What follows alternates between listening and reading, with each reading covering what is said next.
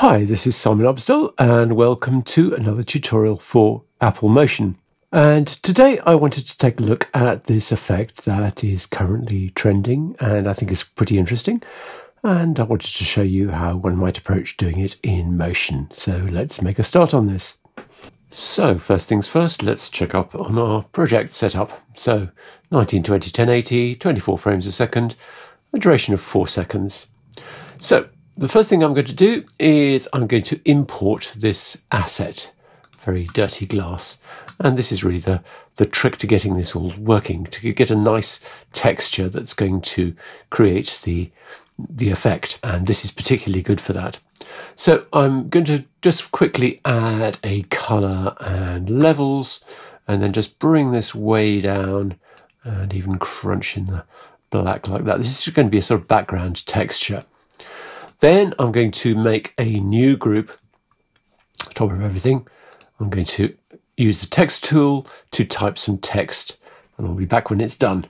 It doesn't matter what it says. It doesn't really matter what font you use. I've used a nice fat font because these tend to work better with this effect.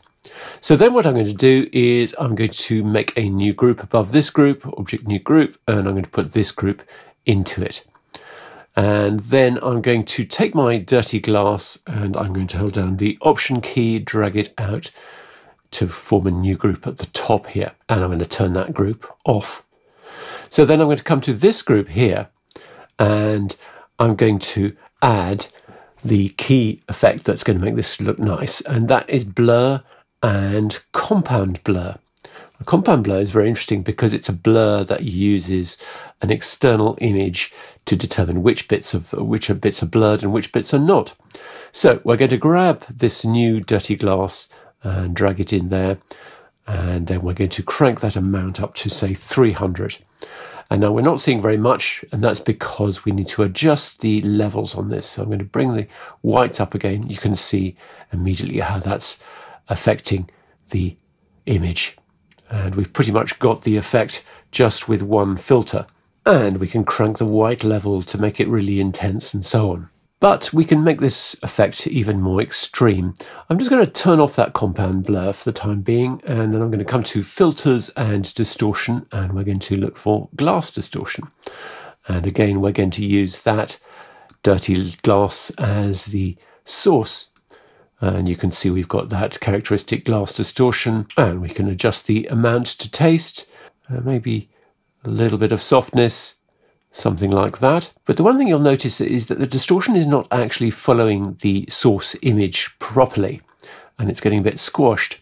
So what we can do is we can come to this group and we can switch it to fixed resolution. And now you can see that the distortion is responding correctly to the underlying image. So let's make this even more extreme. Let's just turn off this glass distortion for a moment, and let's come to filters, and let's come to distortion and bump map. And again, let's use that same image as the source. I want a direction of say 180, and let's just play with that amount a little bit more. So like 1.6 is pretty good. And you can see how effective that is. So then what we can do is we can actually add all these together. We just need to get the order right, I think. So I'm going to move the glass distortion above the bumper map. Let's turn that on.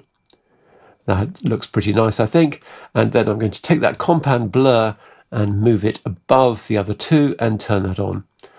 And you can see that the effect of those three together is really pretty nice. So we can adjust each of them to taste. But I do think this compound blur is giving a really nice result. But I want you to notice that changing the order of these filters by, for example, putting the compound blur beneath the glass distortion, like so, gives us a slightly different result. So now it's looking like more glassy and less sort of frosted.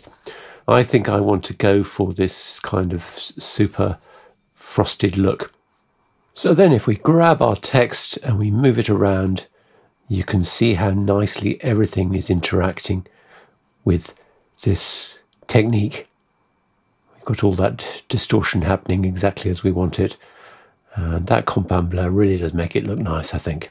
And just one more thing you could try is to take this group here and add an image mask And again, use the dirty glass as this source and switch to luminance, and then let's just invert it.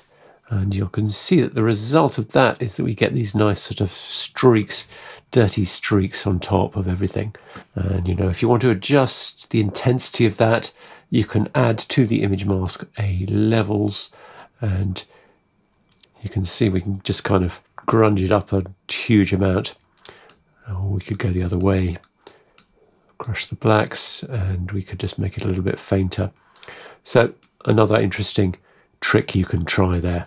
So what you do with it from this point on is really up to you, but you've got the basis of the idea, and hopefully you can do something interesting. And as I say, this is a look that's very much trending at the moment. So thanks very much indeed for watching. See you again soon.